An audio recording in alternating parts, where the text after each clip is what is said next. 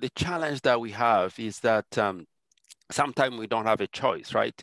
Because sometimes, you'll see among the donor community when a very smart minister or a permanent secretary is appointed, everyone wants to work with that person, right?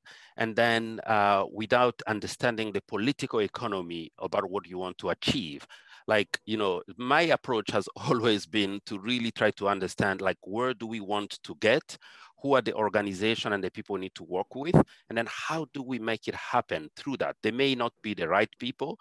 I think there are some, like if, they may not have the highest integrity, but if they have the strategic drive, etc., and they're well positioned, you can really help them. This is why we've learned our lesson, and we even launched the program called the International Public Health Leadership Program, where we try to really look, because across all government offices, you will find junior, younger people who actually do the job. Most of the time, it's not the top person. It's like the second or third people there within the ministries. So we're trying to really, working with the University of Washington to create that pipeline of, mid leaders within the ministry. So because those one, when they grow, they can really make the change, etc. So it's not so easy.